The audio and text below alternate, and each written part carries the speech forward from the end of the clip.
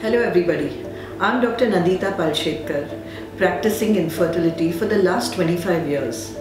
I'm attached to the Fortis Bloom IVF Center at the FMRI Gurgaon.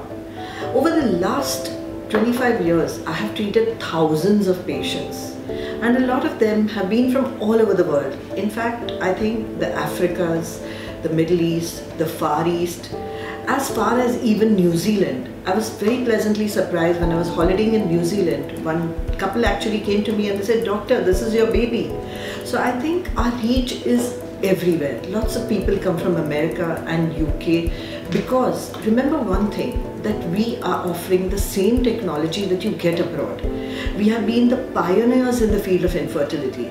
If you see even the technology which was launched for the first time in Japan as recently as 2018 has been for the first time installed in India with us.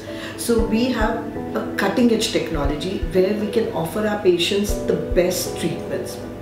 Infertility is not only a disease but it's a social problem also, and most of the people afflicted by it are in a lot of mental stress, and that is what we need to treat. Today, the success rates of IVF have become very good. In fact, the cumulative success rate, that means we say success rate from 3 to 4 attempts at IVF, is nearly 90% in a good prognosis patient. So what is a good prognosis patient? Remember, if you're young, you have a good ovarian reserve, that is the serum AMH, and the male factor is not very bad, these are good prognosis patients. A lot of patients we are treating in North India of PCOD, that is polycystic ovarian disease. These are the patients who don't produce eggs, and a lot of them require IVF, and the success rate in these patients is excellent.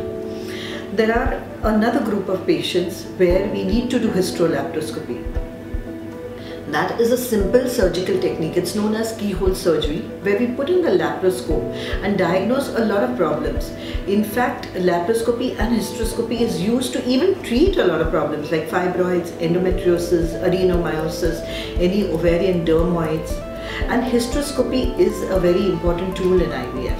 Hysteroscopy is putting the telescope into the womb of the patient. And this is very, very important because the womb is where we are placing the embryos. So we need to see that the womb is healthy, because if the womb is not healthy, IVF results will not be good. So in our unit, we have made it a rule to do hysteroscopy, especially in patients who have had one IVF failure. The other technology that we've introduced is IMSI. It is especially used for those patients who have a male factor. What is a male factor? That means the husband is responsible for the infertility. Either the count is low, or the sperms are abnormal, or the motility is low. In all these patients, we can get a fantastic pregnancy rate using ICSI and IMSI, and which is available with us. Another of our specialty is zero sperms.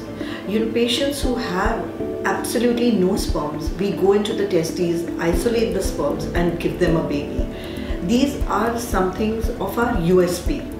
And if a patient comes from abroad, I normally tell them to come for 1 to 3 months minimum, because in that period we can try 2 or 3 attempts if they come for 3 months. But yes, a lot of people come for 1 month and we can do the IVF, we can store their embryos and they can come back when necessary. I think today the world has shrunken, we become global, and if you're getting the same treatment with the same quality at 1/3 the cost, I think it's worth coming to India. And today India has become the hub of medical tourism because we are offering very good facilities, very good technology, and you all know that as Indian doctors we are very, very skilled. In fact, one of our patients, I can talk about her, is Miss World, Miss Diana Hayden. We had frozen her eggs for social reason. At 34 she came, she froze her eggs, and she had a baby with the same eggs at 42. Remember, this is a fantastic example because it tells you that we are skilled enough to freeze your gametes and give you a baby after 5 years, 10 years. And we're doing a lot of patients like that, and we would really like to welcome you into India and to avail of our services that are available here.